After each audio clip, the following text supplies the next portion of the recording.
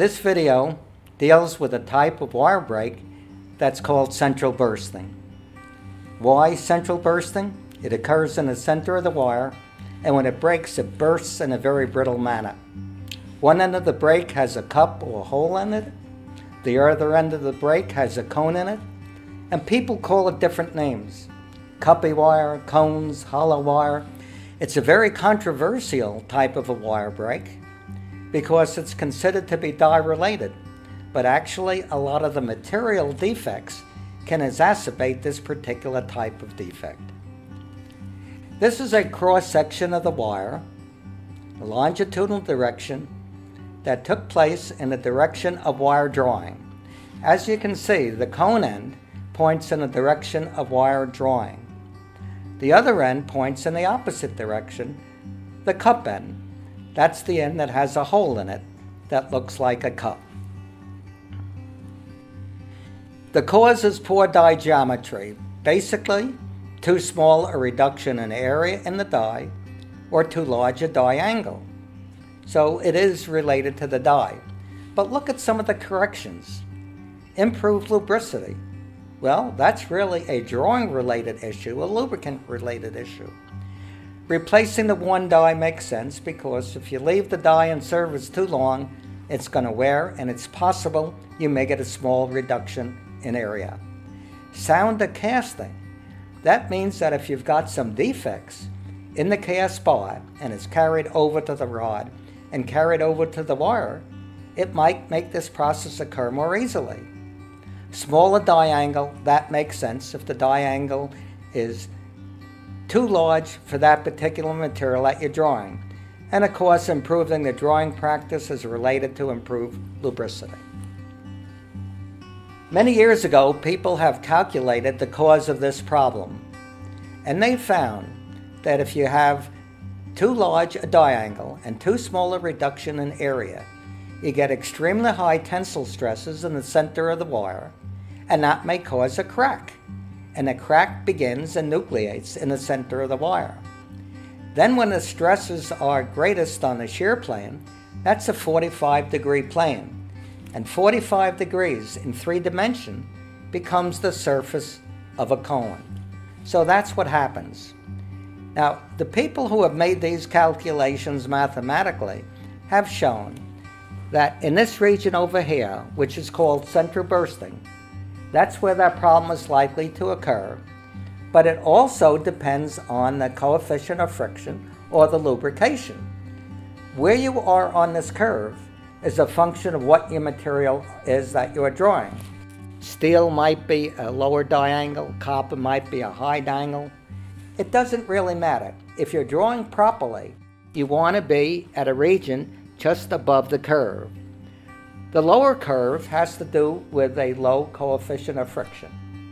If now there's a drawing-related problem, you're on the upper curve and you become in that region, which is called central bursting, and defects are likely to start and occur.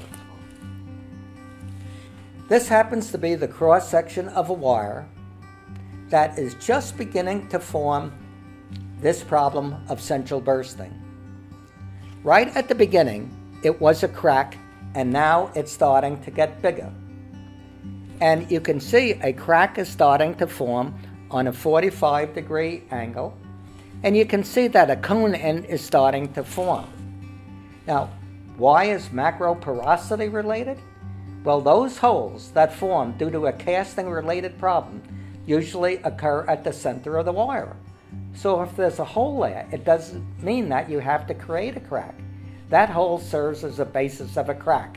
So therefore, any casting-related defects will make this problem occur much more likely to take place.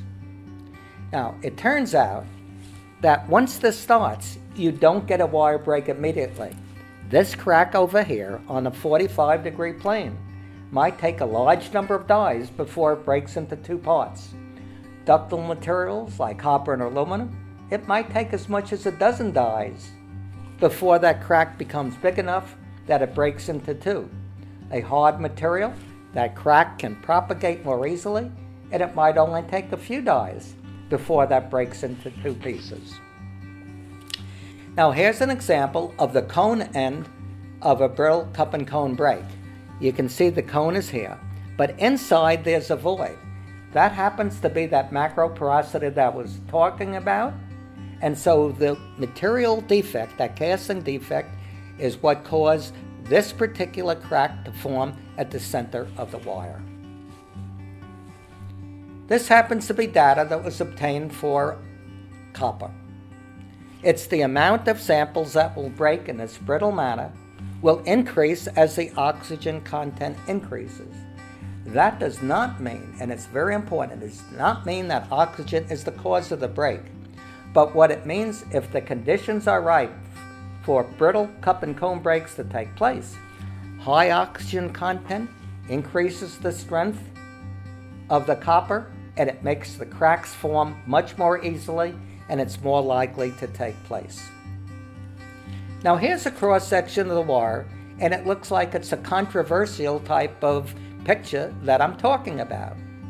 Over here in the center of the wire, the cone end is pointing in the direction of wire drawing. But right next to it, the cone is pointing in the opposite direction. And this is quite common. So we have to explain why the cones can point in both directions. And that's shown in the next slide, which is a schematic illustration of how this particular type of defect can occur in both directions.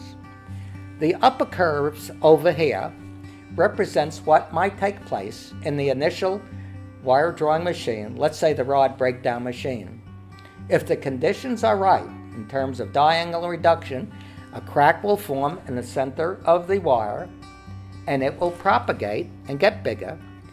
If the break occurs in that particular machine, the cone end will now be pointing in a direction of wire drawing, and that would be the end of the wire break that's left in the machine. The other end, which gets through the machine, will have the cup end.